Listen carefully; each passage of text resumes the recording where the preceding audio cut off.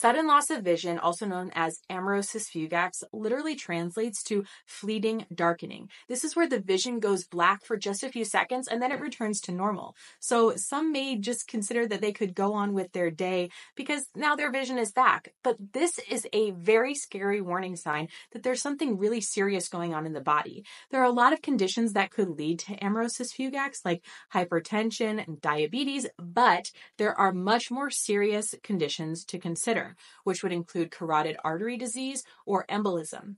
This fleeting darkening happens because there is a temporary blockage of a blood vessel that is going to the eye. So if the blood's not getting there, the oxygen isn't getting there, and the eye actually loses its ability to function temporarily until the blockage gets out of the way, the blood flow returns, and the vision returns as well. You can see that this is a significant warning that something serious may be happening in the near future, because a blockage of blood flow to any organ is a really dangerous red flag. That means not too far down the line, there could be blockage to the heart or the brain. So you are at higher risk of stroke if you've had this condition. If you experience sudden painless loss of vision, whether it returns or not, you need to call your eye doctor right away. And it often warrants a visit to the emergency room right away because it often points to something bigger going on in the body that could lead to heart attack or stroke.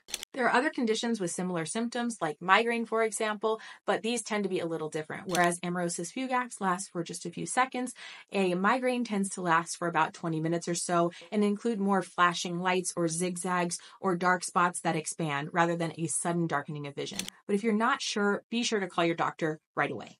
For more eye red flags that warn of serious things going on in the body, click that link below for the full video.